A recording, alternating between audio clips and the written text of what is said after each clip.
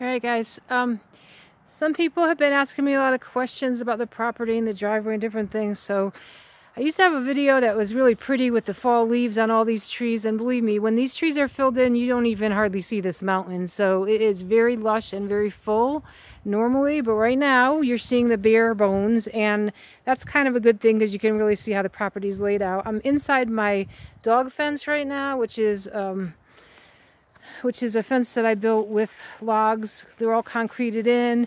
We have this little shed over here that is just for tools and things like that. It's not in great shape, but that comes with the property. Going down around here and around this area, I think is about 100 linear feet where the dogs are. Sorry about the mess. There's logs that need to be moved and things like that. But the septic is actually right over here. The lines for it and the tank is right over here.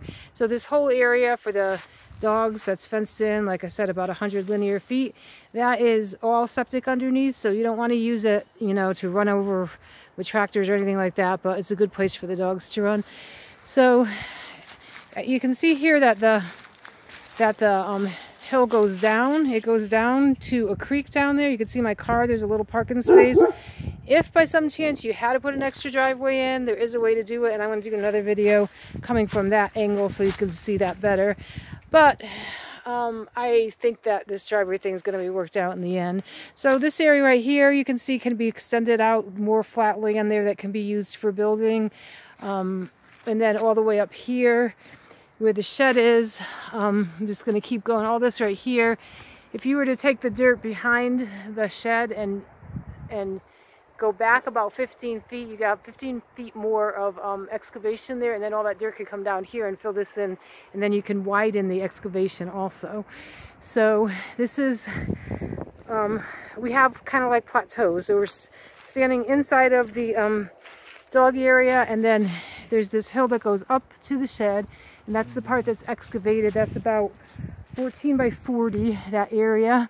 I have just some homemade stairs here. Everything is pretty rough, but I've done what I can for a 60-year-old lady to get things at least workable. So anyway, the shed, like I said, 1440 by 40 area. I had a 28-foot RV parked next to it. The septic is right there. You can see, you can either run a pipe out of the shed and do a, if you wanted a shed there, or keep the shed, but you don't have to keep the shed. I can get it taken away too, but for a toilet out of there, or you can hook it up to your RV. This right here looks like a mess, but it's really a good foundation. It's got a footing and 100 bags of earth bags with dirt and concrete for a footing. I was going to do an art studio here, so there's gravel inside too, so if you want to level that off and make a nice floor, you can use it for a gazebo or a studio or whatever you want, but it's 12, as long as it's 12 by 12, you don't need a permit for that. This is the other person's land over there who owns the driveway, but the dispute right now with the driveway is that I own part of the driveway according to my boundary markers, and when I do another video, I'll walk down and show you what I mean about that. So hoping we could work this out. And also the well would probably have to go up here in the middle of the driveway, which we don't have a well yet, so if you both split on a well, you'd be doing well to help each other out that way too. Up there, that property, the man is, he only comes a few times a year, and he doesn't stay very long, a couple weeks at a time. This is the new property, and the deal's supposed to go through tomorrow. We'll see if that happens, because I told them about this dispute, and I don't know what's going to happen, but most likely if it goes through, then they'll be up there on that hill with their RV or manufactured home. Not sure what they're doing.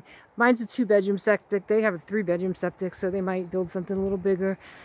And that's about it for up here. I will go up behind the shed and show you that area a little better, and then I'll go down by the creek and show you that, looking up from that area. Have a great day.